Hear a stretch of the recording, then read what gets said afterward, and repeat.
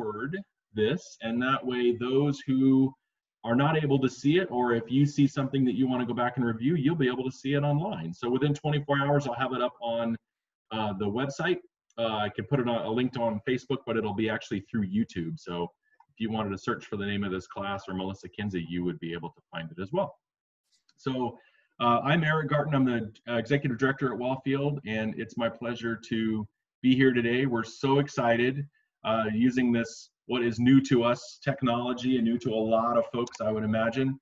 But I'll tell you what, we'd never get this kind of attendance if we did it in person. So that's kind of a nice thing. We're all able to do this. We have to take the look at the silver linings. And Melissa and Josh and I, even Jody, who I know is joining us here as well, Jody Papandrea, she's our volunteer coordinator. If anyone has side questions about being a volunteer, you can always message, chat with Jody directly. If you haven't noticed that, down on your little chat box, you can chat with anyone sort of behind the scenes. Nina is also with us, Eric. And Nina is on there too. Awesome. Perfect. Well, hey, Melissa, take it away. Everybody, Melissa is our environmental educator at Wellfield. She's also an avid birder. We oftentimes will go to Melissa for questions with birds, and that is one of the reasons that she's here to share it today, because we haven't been able to share it out in the garden with everyone. So take it away, Melissa. Great. Thanks, Eric, and welcome, everybody. I'm really glad to see you. Would rather be seeing you in the garden where we were walking and looking at actual birds today, because they're definitely out there. I had my window open earlier and it got really cold, but the bird songs are beautiful out today. So I hope you've had a chance to go out and listen.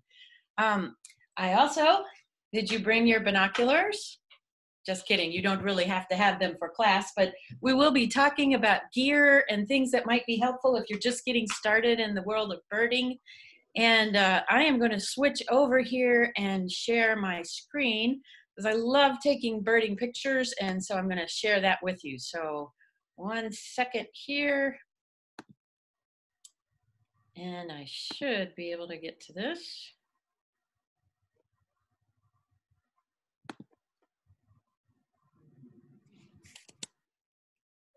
Come on, technology, don't fail us today. It's coming. Hold on.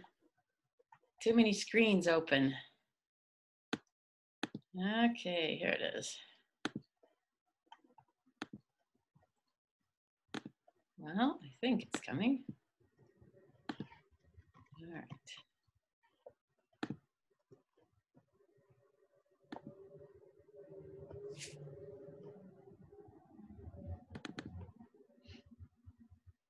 And that should do it. Awesome. Now you can see it. Cool. All right. Can everybody see that? I hope. All right. Eric, you're seeing it? Yep. Okay. So today we're talking about birds and why they matter. And it's always kind of fun to do a talk about birds, because some people don't ever give them a thought. Other people, like me, are bird enthusiasts. I would never say I'm an expert on anything. I know a little bit about a lot of things, especially birds, but I'm an expert on absolutely nothing. If you've known me for a while, you've heard me say that before.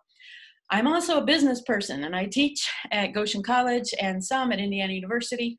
And as such, I like to work from agendas, so you kind of see what it is that we're going to be addressing today. The real goal is just talking about birding in your backyard. And since we all are being told to stay home now, which is an unusual thing for all of us, I hear from people all the time saying, I've lived in this house 15, 20 years, and now I see I have a pileated woodpecker this year. I've never had one of those before. And I laugh, because I'm sure that bird has been there before. They just haven't had the opportunity to be there to see the bird. So we're going to talk about what is in your backyard, encourage you to take a walk around the neighborhood.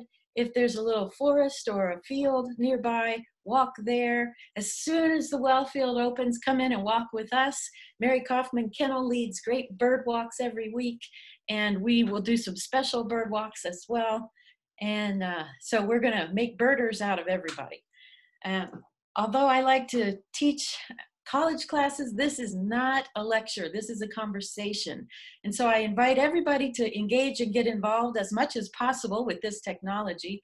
As Eric said, you can wave your hands or you can use the technology that you have in front of you to let Eric or Nina or Jody know, and we will see the questions coming in. You can also pose your questions via chat.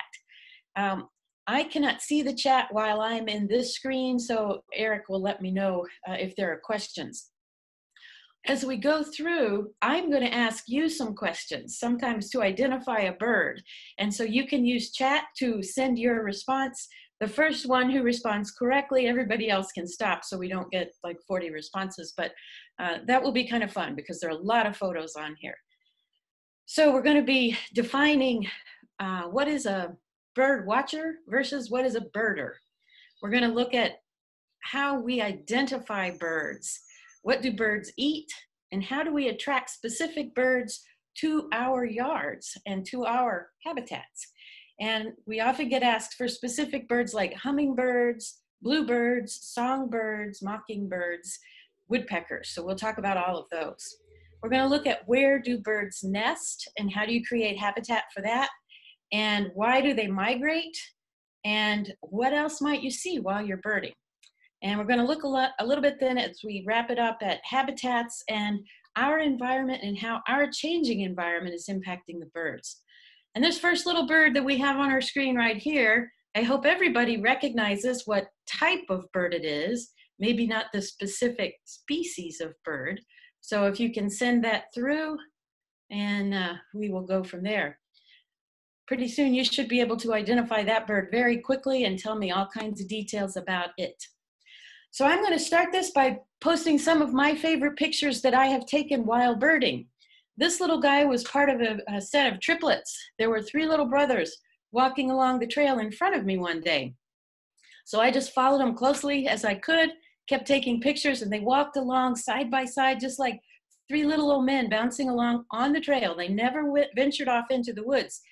But this little guy kept turning around and looking at me. He was very curious about me.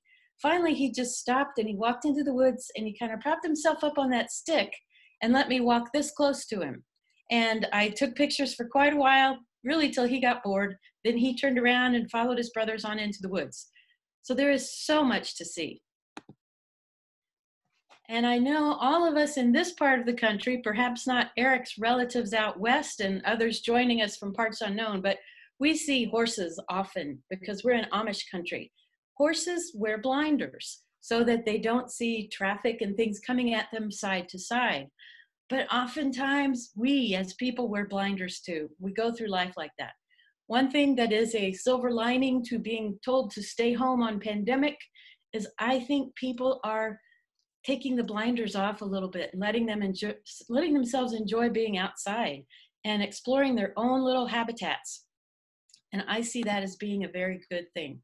If you've known me anytime at all, you've heard me say, when you step outside, and I can hear Nancy and some others saying it with me, Karen and Gina, when you step outside, look up, look down, and look all around. There is so much to see.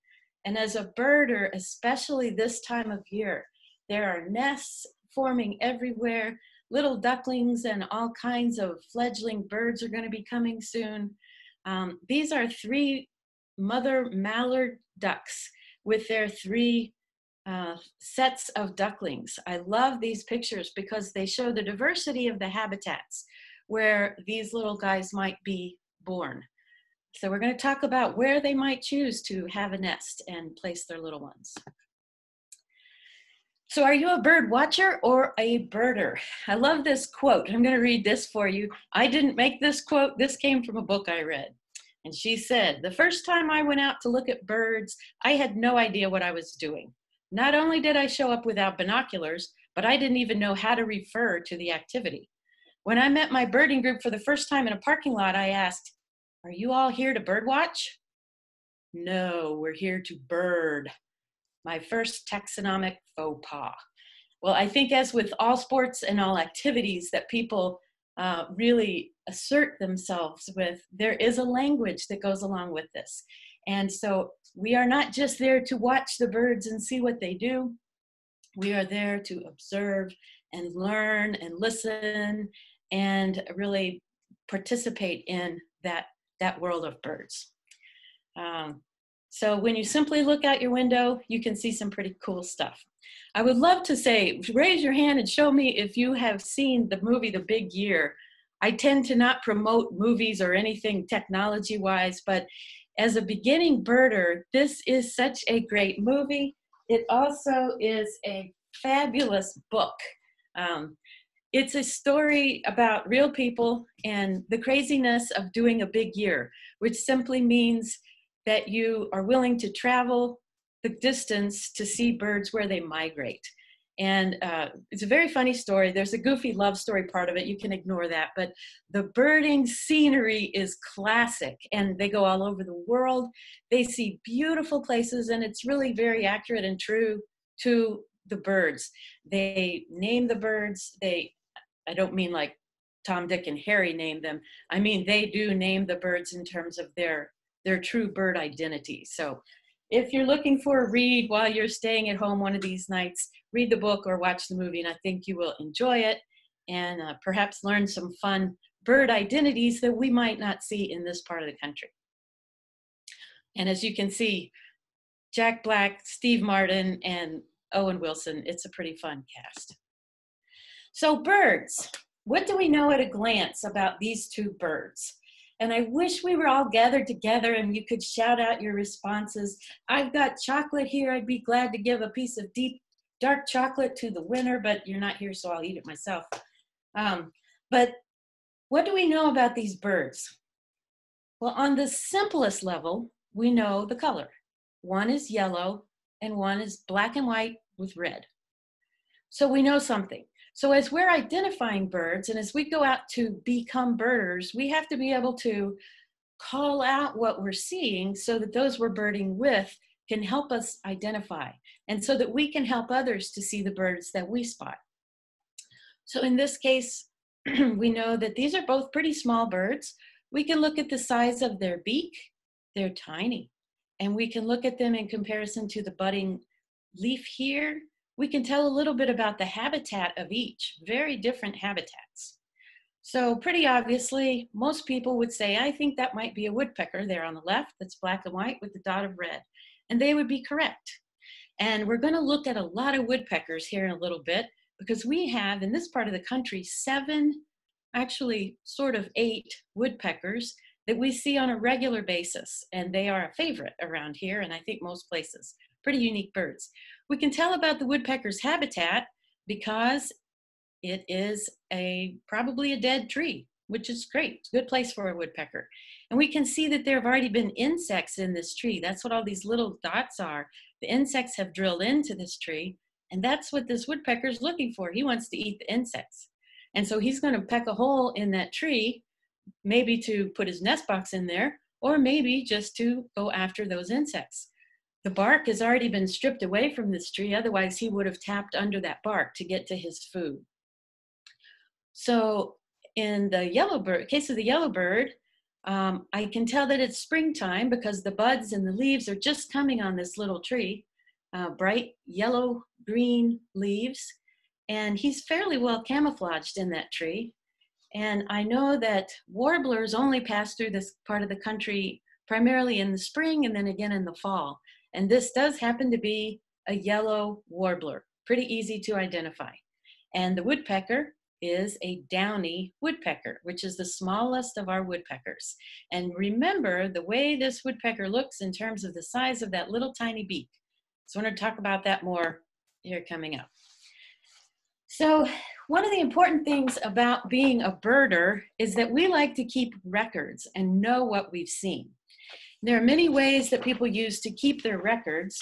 I am showing you here, I don't expect you to begin to read all these little names, but what that is actually an 8.5 by 11 sheet that you can print front and back. It's free to print it.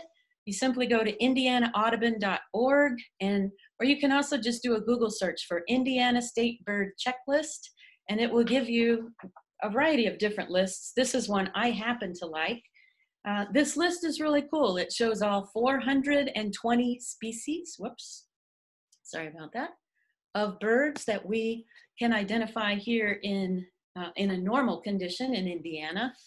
And it also will tell you things about the season when it's expected to be seen here, but it also gives you a place where you can mark it. So you may see it out of season, which would be kind of interesting.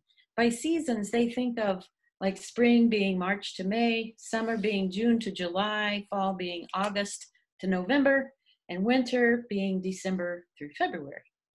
And it also tells you if the bird is a population that's in abundance, or if it is common to be seen in the habitat, or if it's uncommon or perhaps even rare, and there are only a few sightings of it each season. And sometimes you'll get one that's an accidental bird, which I love that word. It's an accidental bird, meaning that it typically is not seen in that area at that season. And so you really want to let people know if you have seen that bird, because that means that you should definitely get a picture of it, because birders like proof.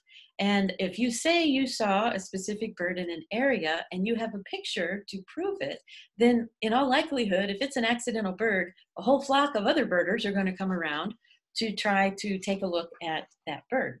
We have done that on occasions and driven across the country to see birds that are in the wrong place, which I think is a really funny thing that birders do. So this is a good way to keep your records. Each time you go out, you can just put a line beside the birds you see. That way, if you end up seeing 6 cardinals, you'll have 6 little dots or lines. And I like to mention if it's a male or a female, so I may have seen 4 males and 2 females, and I can note that too. And also, if there's any other information I want to add, I put that on that sheet and then put it in a binder when I get back, and I have the record. Another way to do it is to keep just a journal. And this is just a very common journal. It's sort of paperback, but has a plastic coating so it can get wet, and it can fit in your vest pocket or something like that. Love to do this for birding out my back window or in my neighborhood. I just write the date. I usually write the temperature and time when I go out, as well as the high and low temperature of the day, because climate definitely impacts and affects our birds. So I write anything unusual about that date, and then same thing, I just write the names of the birds I see, how many I see, if I can tell male or female, or say it's an immature bird, I'll write that too. Immature meaning young, not like acting foolish. So those are great things. What I love about this is you can go back in prior years and see when your first of season birds are, which an FOS, first of season bird, 1 year ago at this point, the birds I would be looking for would be Baltimore Orioles. And so in 2019, I saw my first Baltimore Oriole on Tuesday, April the 23rd. Knowing that, last weekend, I put out my special food for the Baltimore Orioles. We're going to talk about that special food when we get to the food section, which is coming up. I don't typically post pictures of myself. This is a picture of me with my dear friend, Dan Stolzfus, who was a wonderful birder, and he was a great mentor and a great friend to me and to many other people in this area. These are his binoculars that I still use today that he left for me. And finding a good mentor and a good friend to go birding with is a real gift.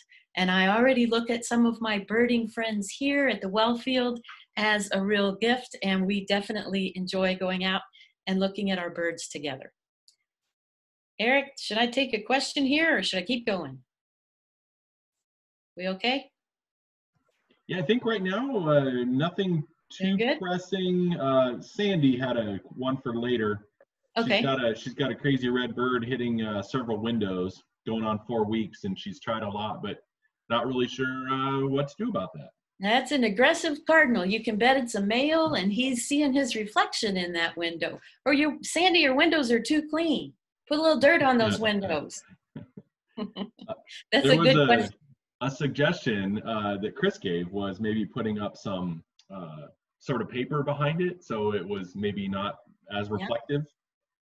You can go online and Google search raptor, and you can, or just cut out of black paper, cardboard or like construction paper and cut the shape of a hawk or an owl or anything like that and just tape that up to your window. Some people also will put streamers across. But in this case, it's not that he's hitting the window like flying into it. He's actually aggressively tapping.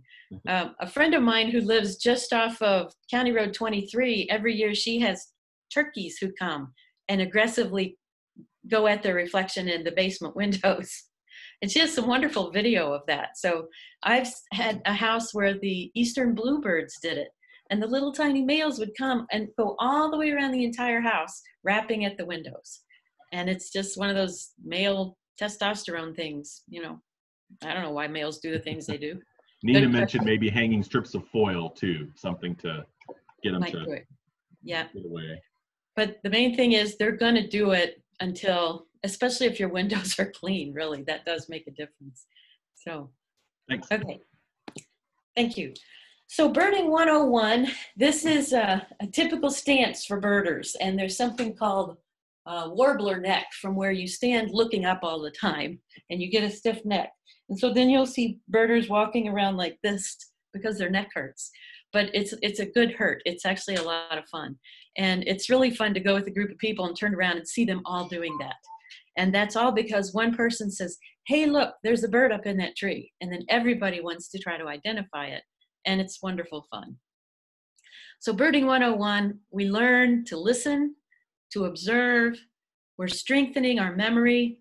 Everything you look at says birding is one of the best activities for people who are trying to stay young as they retire and do different adventures in their life. Great for memory because you're learning an entirely new language, really.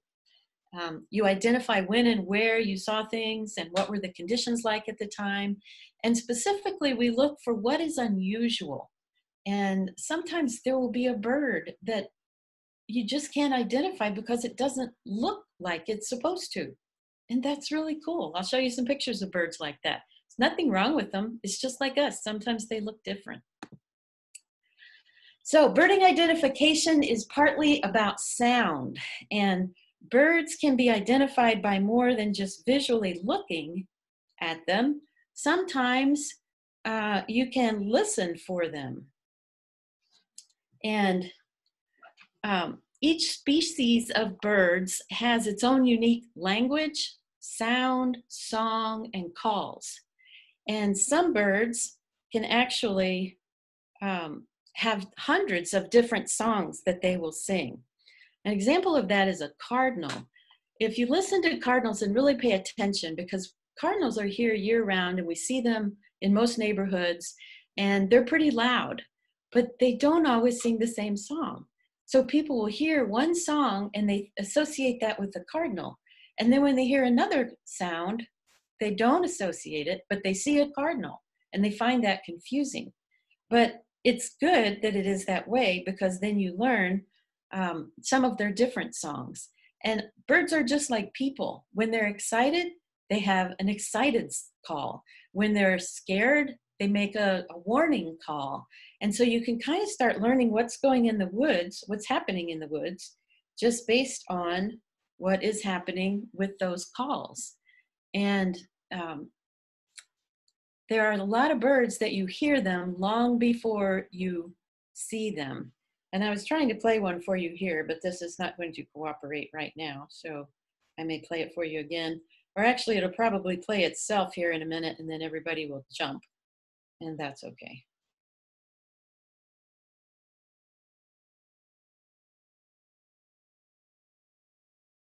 Well, we'll try it again in a minute. Woodpeckers can also be identified by the size, shape, and location of the holes that they make.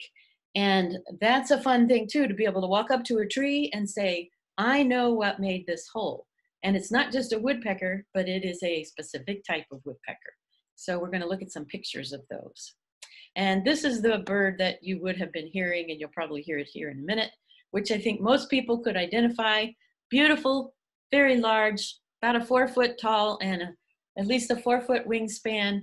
And that is, of course, a sandhill crane. So we may still hear that yet. So I'm going to show just a couple of diagrams to help you learn the parts of a bird, because everybody knows what a bird looks like, but when you point to a bird and someone says, well, what are you seeing? You want to be able to say what's distinctive about the bird. And with birds, it may be something about its eye. So in this case, this bird has an eye line, kind of like Taylor Swift has eyeliner, and she has these little slanty things that come out of her eyes. Birds have beautiful ones naturally, and that's an example of what this is. There are also different parts of a bird. We're going to look at some pictures of woodpeckers that have what we call a mustache or sideburns, and that helps us to identify males versus females, which is kind of cool. Everyone knows a cardinal because it has this tall tuft of feathers, or a crest as it's called. They might have an eye ring, and that's not Irene like our friend who volunteers at the Wellfield. It's eye ring, and it is actually just a circle around the eye. And we're going to look at some ducks that have eye rings that make them very easy to identify. There are also some more detailed words that we don't always use, but when you get into more technical birding, you might look at some of these other defining this terminology to help you identify a bird. Oh, there it is. Now you recognize that sound. You hear that? That's that wonderful sandhill crane. And anytime you hear that, look up. And just because you hear it doesn't mean you're going to see them flying overhead, because they're one of the few birds that fly so high that sometimes we hear them, but our eyes can't see that high. They're above clouds, or we just can't see that high. So kind of an interesting thing to think about. Okay, so the next one is a similar thing, just another chart that shows you the parts of a bird to help you identify things like its belly, thigh. There are birds that are like a rough-winged, a rough-legged hawk that has very heavy feathering all around its legs. And so you might be talking about different parts of that bird's legs. The breast is important when identifying a bird. Some sparrows are known because they have a dark spot on its breast or its chest. Some will have spots or flicks all over their chest. So you might be talking about that. The throat, the chin. This, we know it as a beak, but it's also known as a bill. Both are correct when talking about birds. There's a forehead, a crown, the nape of its neck, and we'll talk about that a lot. Some birds have color that goes from the nape of its neck to the very end of its beak. And that's important, and again, in identifying the sex of the bird. So more ideas about that. The rump, there are yellow rumped warblers. So knowing what area specifically that's talking about helps you know, if you see a spot here, you know what to identify. Same here, crown. There are yellow crowned, what am I trying to say? Anyway, there are birds that have yellow or red on their heads, and I'm sure somebody's probably sharing that with us now in the chat, because I can't remember the name of the bird right now. That's okay. Examples of bird identification. I have two types of duck that we should see loads of them around this area. Sadly, the numbers are declining rapidly for many reasons. One reason is that we have two species of waterfowl here that are very aggressive. I say here, that means the Midwest. They're very aggressive and they chase away all of our native ducks. Those two species, everybody knows one is Canada goose. Canada geese chase away all of our native ducks, and they're aggressive.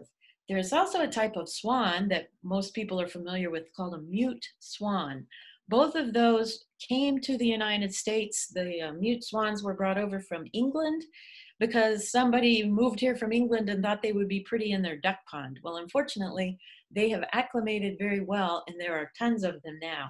And they chase away these smaller, beautiful ducks. So when we do see them, that's a really great thing, and we're pretty excited about that. If you look at the difference between the two, I really like this set of pictures because people often ask, how do you tell a female mallard from a female wood duck. And when you see these pictures, I think you can tell it's very easy to tell them apart. If you're seeing a female wood duck, I think you will know.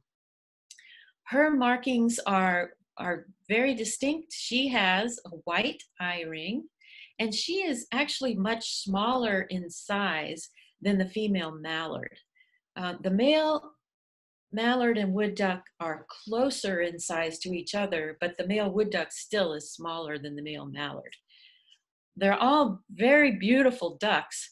The wood duck, and there's another one called a harlequin, that the coloring on them is so amazing. I always think they look like they've been painted. They're almost like a stained glass window.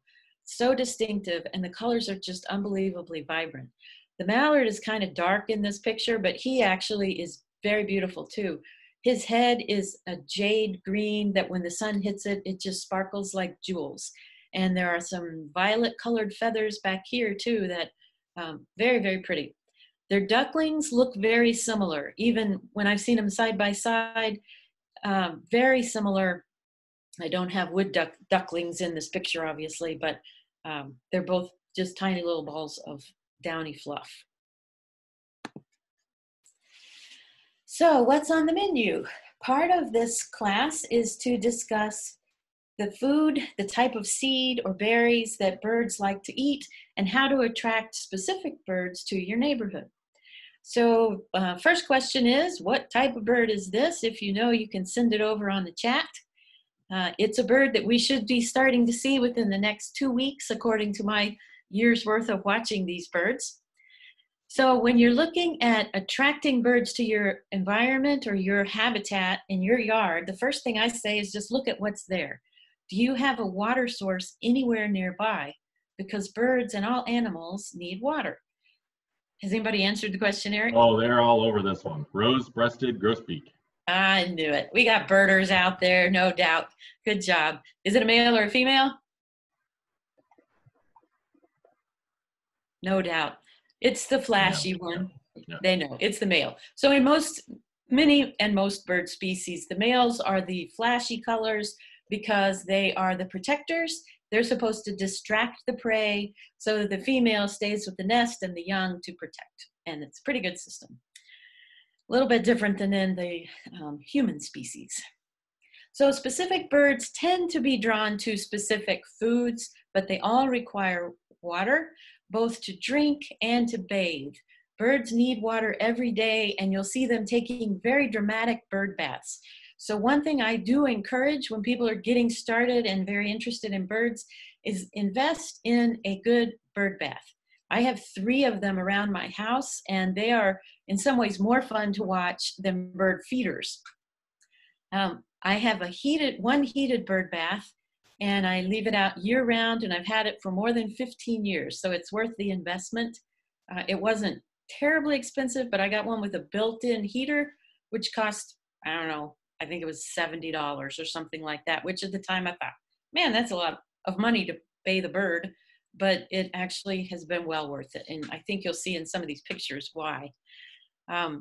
Birds will also take a dust bath. So you'll see them in the dirt scattering around doing the same maneuvers as they do in water, because they have to get a little dust and then a little water to keep the balance of oils in their feathers in order to be able to fly. So it's essential for them to have that. So if you don't have a water feature in your yard, a creek or a pond or a lake or an ocean or a river, you might want to think about getting a bird bath. And you also might look at what can you grow in your yard to attract birds. Most birds love seeds and berries. Some are omnivores, where they also eat insects.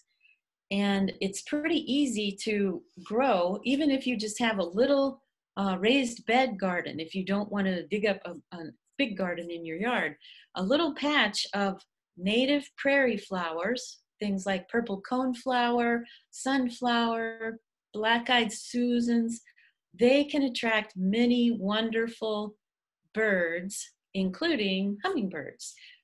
Pinks and purples and reds will attract all kinds of birds. This list I'm going to make available at the visitors cottage once we are open again, but I'll also try to post it somewhere on our website. This is just a list of what type of seed attracts certain types of birds. And it's not limited to this, just like some of us like broccoli and some of us don't. Birds are the same way. But there are things that birds should not eat, including the thing we've all fed to the ducks our entire life, which is day-old bread. Don't feed them day-old bread. It's not good for them, and it can make them very sick. I'm guilty. When I was a kid, I did that, and I don't do it anymore, but my neighbor does. Wish I could get her to stop. But as you see here, the first thing on the list, it should say black oiled sunflower seed. And that is what I feed year round. You can get it, I buy it in 50-pound bags. That's the cheapest way to get it. You can buy much smaller bags too. But that is the seed that I have found attracts the most birds that I like. Now keep in mind, if you put out seed, what are you also going to have? I can hear you all saying it, even though I can't hear you saying it. You're going to have animals, so be prepared. No way around it. They live there whether you feed them or not. They're finding food. It's just you're going to see them because you put the seed where you can see the birds. So you're going to see the squirrels and the chipmunks and the possums and the rabbits and the deer and everything else are going to come to eat your seed. So just enjoy them too. And don't get upset and ask how to get rid of that groundhog or how to get rid of that muskrat or whatever else it is that you don't seem to like, because they're all great to have around. So you can get this list, and I think the one seed that I would say, other than black oiled sunflower seed, there is Niger seed, which is also known as finch seed, tiny, tiny seed that requires a special feeder to hold the seed in.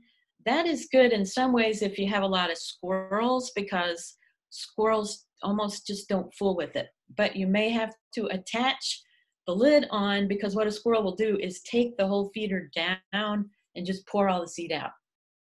Squirrels are very foxy. They figure things out. But Niger seeds will attract tiny birds if you really like some of those smaller birds.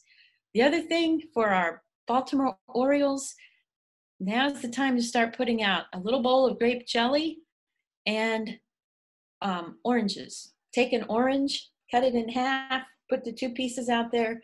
You're going to see some of the most fun birds you've ever seen.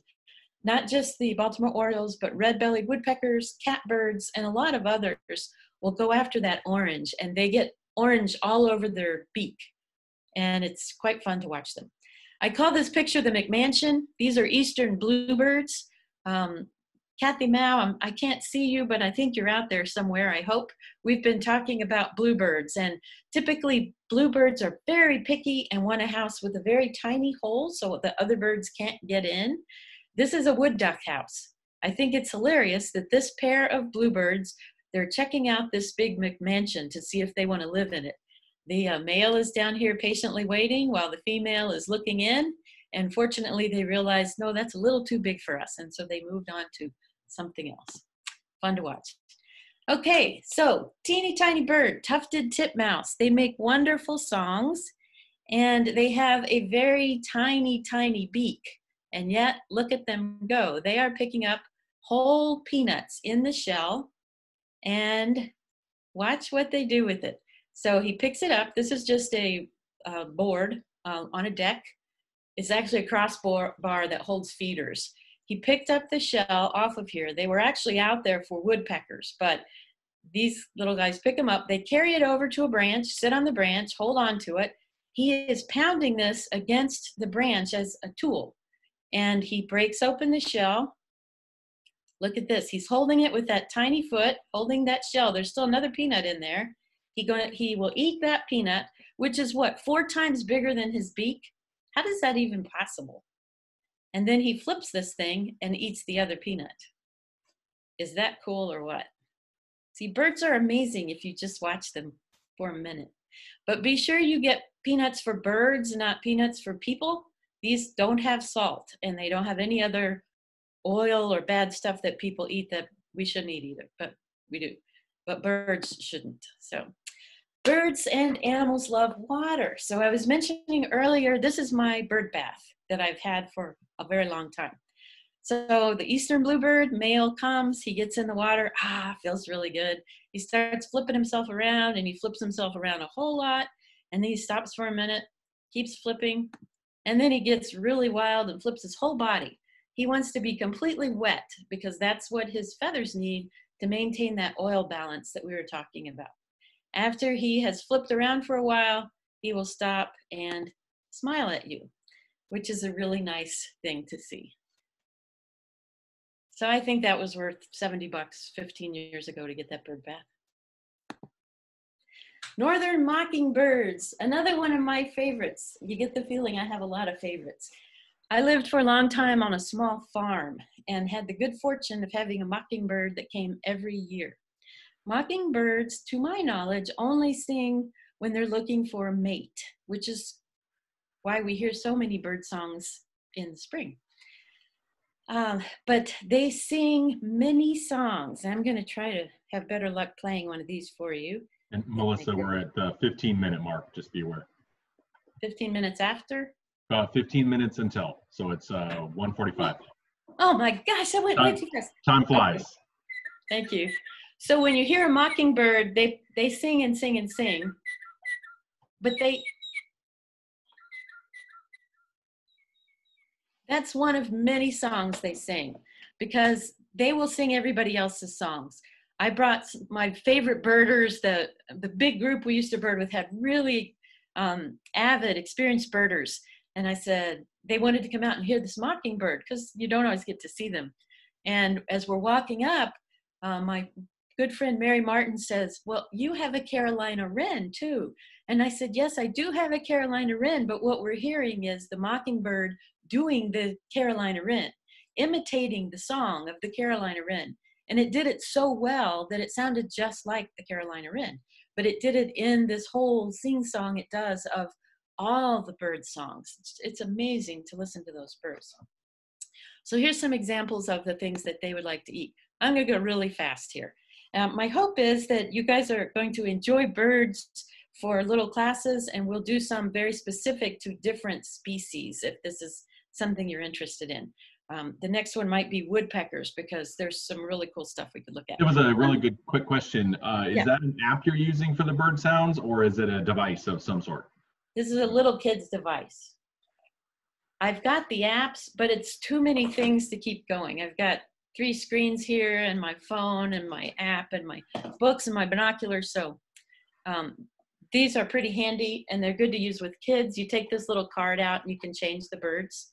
It was before they had apps, probably. I don't know. Hummingbirds. You can get online, do a Google search for hummingbird migration, and it'll give you a map that shows you exactly where they are right now. They are in Indiana. I've not seen any up here yet. It's not too early to put your feeders out. There's some crazy stories I can tell you about hummingbirds that we'll do if we get to do another bird class at some point. Keys with hummingbirds: don't buy the food that they sell in the stores. It has food coloring in it.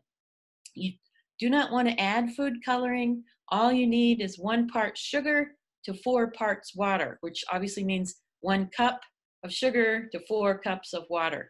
It used to be they told us to boil the water. You don't have to do that anymore. You can just put it in like a clean glass jar with a lid, shake it until the key is that the sugar has to dissolve. The hot water can help it dissolve, but you don't have to use hot water. And then the key is clean it every day, because the sugar will ferment in the hot sun and it can make the birds very sick. You can refrigerate your extra mixture up to 2 weeks in the refrigerator. And keep in mind that you don't really need to fill the feeder full, because you're going to change it every day, or at least every couple of days, until it gets hot. Once it's hot, you really need to change it often. So you kind of gauge how much they can eat in a day, and that's how much you want to try to put in. You may want to have several different feeders around your house. So identifying birds, I love this because, I don't know if I can see this, the people are in the way here. If you know and want to identify these birds, please do so. Remember that woodpecker we looked at the beginning that was a downy and it had that tiny little beak? Now we're looking at a much stronger, thicker, longer, heftier beak. And the bird, although it doesn't look big in this picture, it is big. So this bird is a hairy woodpecker. Whoops, sorry, I missed a page here. And it is across from a red-bellied woodpecker. You can also identify male and female. This happens to be a female. There's no red dot on the head here. This happens to be a female also. You can't see the red belly, but you will in the next picture. And her red goes from the nape of her neck just to the top of her head. The males, the red would continue on and go all the way to the very end here of its beak. So that's how you tell difference. Woodpeckers are really fun to learn because of that, because they are distinctly different. And these are just a few more examples of woodpeckers that I like to show. The pileated or pileated, depending on where you're from in the country, is the largest one in the United States. And they tend to make their holes low down on the trees. You can see he's nearly on the ground and he'll work his way up. He's one that you can definitely identify by the shape of the hole. And I'm going to show you the next picture will have more accurate holes. But this is a suet feeder that has been made to have the shape similar to what a pileated hole would look like. You can see they're more shaped sort of like this, sort of square-like, or no, rectangular. It's like rounded edges of a rectangle. These birds are, again, red bellies. You can see this one, this is the male. His red comes all the way down to his beak, and you can see his red belly there. This is a flicker, and flickers are so cool. They actually, if you catch just a glimpse of them, you see a flick of yellow that comes from under here, tails, wings. There's yellow and black, really pronounced contrasting colors. Has a heart-shaped red on the back of the head, and as I think we'll see in some of the next pictures, they have a mustache or sideburns if they're a male, which is how we identify it. So here is the woodpecker hole. You can see the difference, and this is more squared, not just a perfectly round hole. Most other woodpeckers, it's just round, and the size of the round hole helps you determine which woodpecker made the hole. So again, very cool. There is something called an ivory-billed woodpecker that we might do a class on at some point. Not going to find one around here. They haven't been seen since 1935, but there's a real mystery. So we might do a birding mystery class and some very interesting stuff that we'll talk about another time. Migration, as we know, right now is the time that everything is migrating. And so robins, people think robins migrate, but do they? Nope, it's just that they don't sing in the winter time. They're not mating, they're not looking for mates, they're not calling out to each other, they're just trying to stay warm. They're here year round, but people always say robins are the harbinger of spring because they start hearing them in the spring, but they've actually been with us.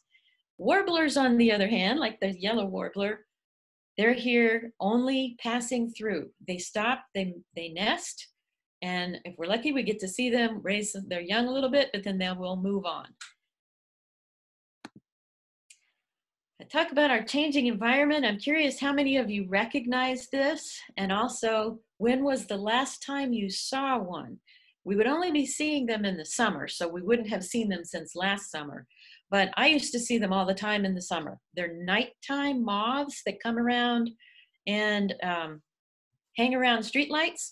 We're not seeing them much anymore, partly because of habitat reduction. It is very camouflaged. You can see moths are known for having eyes on their back, so they look kind of like an owl. In case you're wondering, I can't see the chats, but this is a Luna moth. They're a nighttime moth. Fabulous to see. Habitats, we may save some of this too for the end. If you were a duck, where would you put your nest? Some of you were here last year to see that a mother mallard put her eggs on the top of the green roof in the children's garden, which in the early spring when it was cool out, I thought, wow, what a great idea. We're going to get to watch this. But as it got really hot outside, not the best thing. It was too hot for her up there. So, animals in your neighborhood. I just like to remind people that birding is more than just looking at birds. It's looking at everything. These are pictures I've taken when I've been out on bird walks, and I can honestly say I enjoy seeing all of these things. I have a wonderful possum in my backyard. If you're lucky enough to have one, don't ever ask, how can I get rid of that possum? They do you far more good than they do harm. They really don't hurt anything. They are family creatures. They raise their young, and then their young will go off, and they are good to have around. They eat a lot of mosquitoes and things you would rather not have. They also eat decomposing things that you really don't want to have. So we're going to skip the invasive species bit.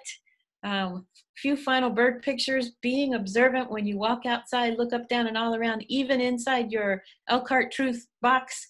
That is a little screech owl hiding on a very cold, windy, snowy day. Gary Haney in Goshen back in 2009, he reached in to get the paper and he took a double take. Wait, there's something in there. Fortunately, he had a camera with him and he got that picture, which I think is pretty amazing. Climate change is affecting things all around us. Some of the wonderful things we see. This is a common house sparrow right here in the center, pure white. It's called leucistic. It has all white feathers. It's not an albino. It's just a unique thing that happens in the animal kingdom. You can have a leucistic snake even, all white. So just fascinating to get to observe. Different kinds of gear. People use scopes a lot when we look for waterfowl out on the ponds. So I think that was a really good question too that I think others will probably want to hear. And I know there's no answer. There's no one right answer. What are considerations when people are looking at binoculars to buy? Considerations. You know, we might do a whole class on that, seriously, because they are the one kind of expensive thing that you really do have to have. It's not a lot of fun to go birding without them. Right. You can share them, have one pair for several people, pass back and forth. But there are some that will hold your hand steady, help to steady if you're a little shaky. There are some that are better if you wear glasses or if you wear bifocals. Some that are great for kids starting out you can drop them and they don't break. And so there are a lot of factors to consider. There's a place in South Bend that's a camera store. I can't think of the first name of it. I'm sure some of you know. We'll find that out. But that's where I bought my newer pair of binoculars, and they're really helpful at fitting you to the right type of binocular. So that's a good question. Jean's camera. Thank you. Jean's camera. That's it. I knew somebody would know it. And Nancy and Randy. Yes, I knew Nancy would know. Yes, that's good. So life is all about shared experiences, and birding is a great way to share with others. Maybe it's your grandkids, maybe it's your neighbor 2 doors down, like Jim Rickoff, hint, hint. But it's a way of getting outside together, walking around your neighborhood, looking up, down, and all around, and really seeing great things. Any other questions in there or comments? There was a question. Oh, a really good suggestion, I thought, on feeders. Someone said that when you put Oriole feeders out, you might, if you have other wildlife like raccoons, they may take those at night. So that might be one to bring back in.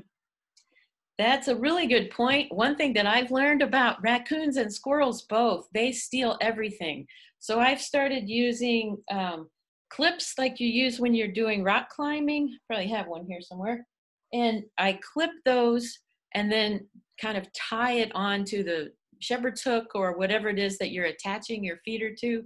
And that just helps hold it on. And so I have not been losing so many. They used to carry everything away. So, and I have to say, if you're afraid of wildlife, I've got some great stories to tell about birding in Colorado where the bears will come and take your feeders away, which is a fun thing to watch. That's funny. Other questions or? No, I don't think I missed anyone. If anyone wants to unmute, if there was something that I missed or that you wanted to add really quickly, I will also tell you, as we learn our technology, an unintended consequence that actually worked out pretty well is you'll notice we have several people that have just added, and those are our staff members who were coming on for a 4 o'clock meeting. And so, or excuse me, 2 o'clock meeting. I talked way too long. And so we had clearly just done it in the same Zoom room. So after this is over, you're welcome to stay for our staff meeting. Thanks, Melissa. Thanks, Sandy, and thanks everybody for coming. And if you have requests of special birds, let us know. we'll try to do a little class on them. I would also say too, keep in mind, we will share this as a video. And also a question about the handouts, Melissa. If there were simple things that we were able to put into files, because you registered, we've got everyone's email addresses. We could actually just send those out to you specifically. We could try to do that, but we'll make sure we share this information, get it out there one way or the other. That was the point of these classes. That when you'll see more that we're working on as a team this week, and you'll see some from gardening, like I mentioned with Josh. I'm going to do a membership orientation, kind of an overview of where we're at with construction at Wellfield, and try to encourage you to either renew or join as members. And if you know people who might be considering joining Wellfield, it's a great time to do that. You know, we're going to be open when we're able to do so.